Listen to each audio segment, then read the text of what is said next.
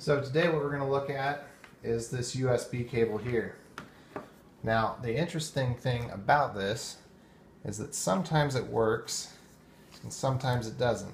You can see the little power light isn't activating on here. This is actually a Firefox phone, BT dubs. However, if I swap that USB cable out for this one, let me just plug this sucker in. You should see the power light come on. Oops. Am I plugging it in the right way? No. Okay. Well, that's just confusing. Oh, the power light's right there, right? So it comes on.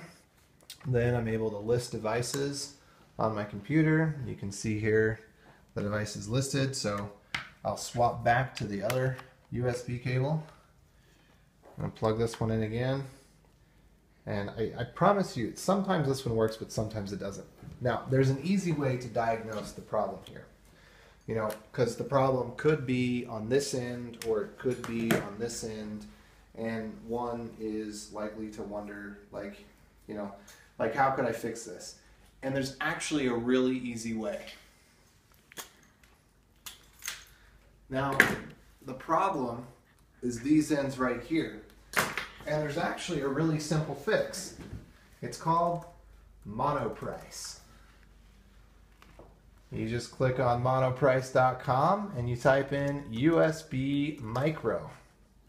Then instead of spending $15 on one USB cable that breaks, you can spend, let's see here, $10 on 20 USB cables that break.